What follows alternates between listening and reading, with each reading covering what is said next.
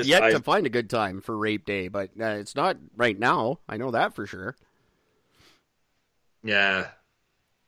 That So yeah, is I'm like legit. I'm reading this and I'm just busted up. This is insane. The fact that like that's just so wow, that's so fucked up. And knowing that it wasn't like a family member, it wasn't like one of those things where the uncle inappropriately did something. Like literally, some dude was waiting for somebody to leave the house and then clearly, just fucking busted in. Yeah, he and didn't fuck this girl up. Like he didn't just like come up he with beat that the on a whim. shit out of her face too. What should I do? Should I get a taquito? Like he beat the shit out of her face too. Yeah, that's fucked. Yeah. I don't know how I don't know how guys do that. You're just walking down the street and you're like, should I get a taquito or should I go rape a bitch? Like I don't know how that works in your mind. Yeah. But yeah, I don't get that separation. At least lack of separation, I guess. He's in a country when he gets caught, he will actually pay for his crime. Not like here. So let's just hope he gets caught. So my heart goes out to Anna Paola, which is her name. I'm really sorry to the family. That sucks. That's brutal. I have nothing funny to. I hope they catch this guy, and I hope they do absolutely horrible things to this guy, whoever did it. I wish I had a funny thing to back that, but I don't. Yeah.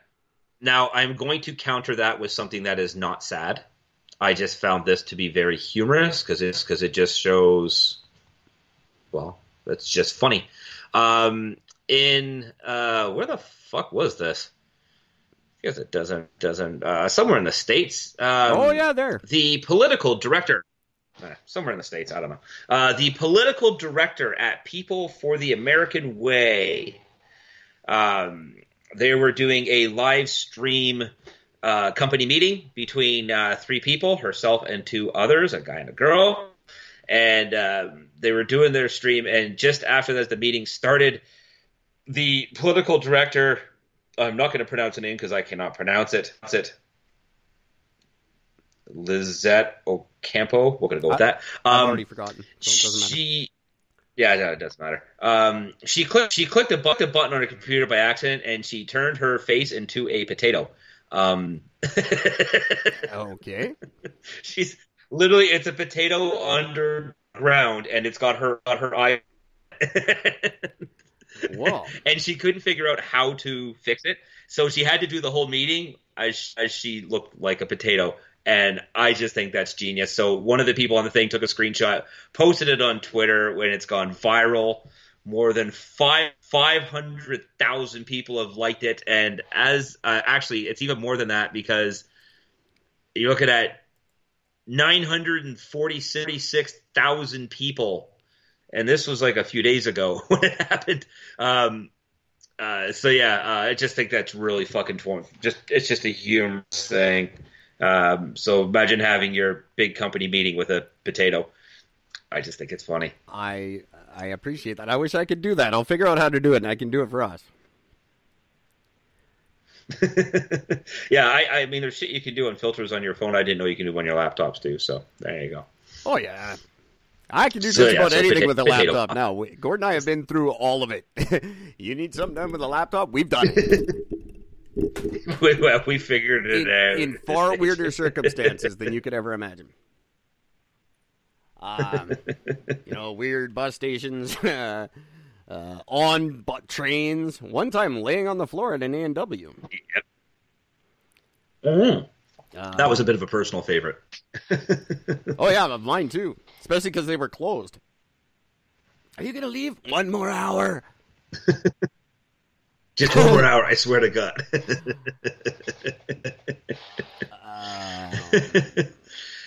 Oh man. Sorry, I liked your potato story. I was just a little distracted because I'm jumping ahead a little bit here, but I like it. I'm not contributing to this show at all. I'm already working on the next show, people. Sorry. Tune in for that one. It's going to be great. So one company that is, or one part of this industry that is absolutely booming right now. Would you like to guess what industry that is? There is one industry right now during this whole Corona thing that is just booming, and it doesn't have to do with masks or sanitizers. Other than porn? Technically. Because porn's got to be just fucking killing it right now. Even then again, not necessarily, because you got to admit, a lot of people watch porn separately when nobody else is around.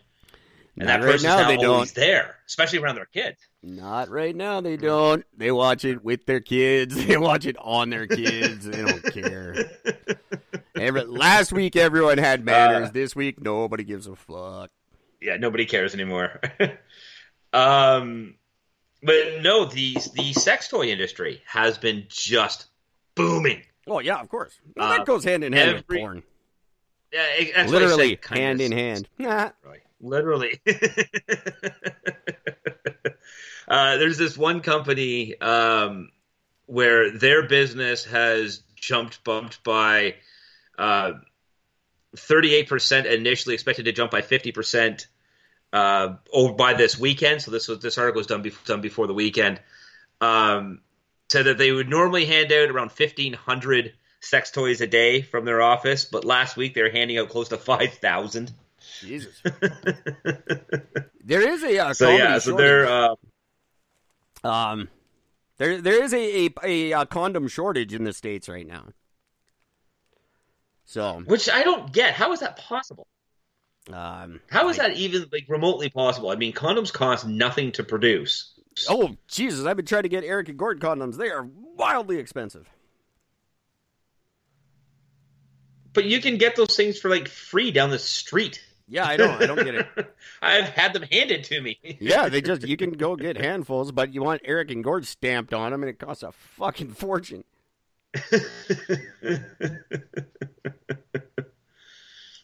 That's just funny. Yeah, I'm really pissed off because this thing was actually supposed to say what it was that was being their biggest sales, but it actually doesn't tell me that. It's really fucking frustrating. Mind you, it might have something to do with the fact that the ones I were ordering were open on both ends, so they weren't real popular. I don't know.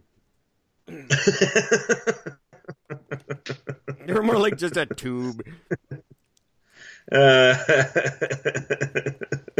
That's kind of funny. It's a sleeve. The Eric and Gord condom. Everyone's a winner. Everyone, except for the woman for 9 months. Oh man. Here's something that you'll be partially interested in because you are a fan of this person, Billie Eilish. Hey, I am partially. How to pronounce her last name?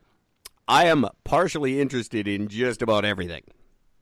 Okay. How do you pronounce her last name? It is Eilish. Okay. It is Eilish, and she's the girl of my dreams, and she's half my age, and that sucks. She's more than half your age. She is pissed right now. Absolutely fucking pissed. I like her more because now. She was on a tropical vacation. Shocking. And during her vacation, she, posted a bunch of regular pictures of her, but one of the pictures, there's a couple of pictures of her in a bathing suit. Oh no! Really? They got leaked? And she did. They're not leaked. She posted them. They're not sexy pictures. Just like here, look, I'm sitting in something and just took a picture of. Yeah, but she there's a picture of her in the background wearing a bathing suit. She wears those big baggy clothes on purpose, right? It looks like a thing so she doesn't show off her body or whatever. So that's a big deal for her to do that. And she said, her co-star, she goes I saw comments like, how dare she talk about not wanting to be sexualized and then wear this. It was trending. There are comments like, I don't like her anymore because as soon as she turns 18, she's like, I don't know what the word is. Awesomer? W dash dash dash. She's like a, I don't know. Oh, she's like a whore. Awesomer. Like, dude, I can't win. Yeah. I'm pretty sure that's what they're trying to say. Pissed about this. Well, of course she is. That's ridiculous. Her whole thing is to be against body shaming, but they're essentially body shaming her for being hot. That's stupid. Yeah. Her whole thing has been don't body shame people. That's her thing. That's retarded. And I got to side with her on this one, not just because I think she's awesome, but that's bullshit. Clearly her fans aren't getting her message if that's what they turn around and do. Yeah. So, just She sends a good message out to young girls. She always has. I think so. I don't know. Maybe she's a fraud. I don't know. But she seems pretty awesome. And that's a really good message to send to kids. And for someone to turn it all on its ass like that, I can tell them to just fuck off. That's all. I got nothing. Yeah. Fuck off. People do that. See, agreed. The problem is she got too big too fast, and that's what happens. As soon as you get as big as she has gotten, as fast as she's gotten, people start fucking cutting you down. And fuck off. Why do we do that? Exactly. Why do we always cut down like that? We're the ones who put them in that position, and then we turn around and fucking hack them off at the knees. Why do we do that? It's a because sick, people are bored thing. and pathetic losers. It's I don't like it. Yeah, no, I agree. So yeah, it's fucked up. It's not right, and people are fucking pathetic, and they all suck. So fuck them all. I am not a fan of any 17-year-old bitches that make fun of Billie Eilish could go to hell. That's all I got to say. I dare, Greta. How dare you?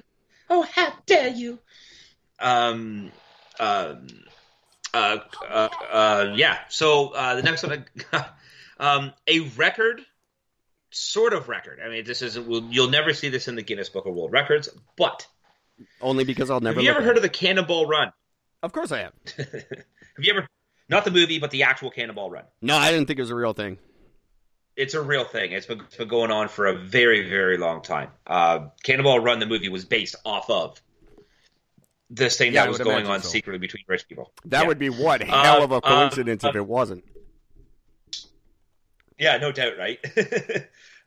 Well, this past weekend or last week, just saying this guy's a fucking teenager or some shit. Some dude has officially broken the record set in 2013. In an Audi A8, it's a run from New York to LA, and the previous record was 27 hours and 27 minutes, or 25 minutes. This guy did it in 26 hours and 38 minutes. That is fucked up. And basically because it's because there's nobody on the highway. Coast to coast in 27 hours. Even still, that's impressive. Like, it takes me 24 hours to get to Calgary. Yeah, but we got a lot of mountains and shit. But still, that's it. That's crazy fast. What's the speed? Isn't that crazy fast? Do you have an average speed? Average speed must be fucking 200 at least. Well, they're just saying that they didn't actually say anything about his actual average speed. I'm sure you can actually do it. You can. He went fast. You could actually. There's actually a clip that you can actually watch the video live, right? Like a video of it. Yeah, that he did where he did it showing the whole run. Said the news comes as police across the country report seeing an increase in speeding due to empty roads. On Tuesday morning, a driver was caught on camera wrecking his $750,000 sports car while speeding on the New York City streets, then running a red light as he attempted to flee the scene. So he was fucked and under the influence of drugs, so he's screwed. So this dude did it in his whole run. It's an amazing thing. 26 hours. That's crazy. Good on you, dude. I'm impressed. That's it. Yeah. I don't know what to say. That would scare the piss out of me. I'd never do it, but it's cool. When Gordon and I go on our road trip, which could actually happen this year now, feasibly, if this whole COVID thing wraps up before the summer does, Gordon and I can go on our road trip. We will not be going that fast, but we will make it to New Jersey eventually, and to Ashburn, Virginia, and to wherever we can get on whatever amount of money we have at the time, and whoever says they want us there, we will come there. And that'll be part of my awesome conceptual idea. Eric and Gord, what if we're right in your house? That'll be cool. We'll come to your house. To be amazing.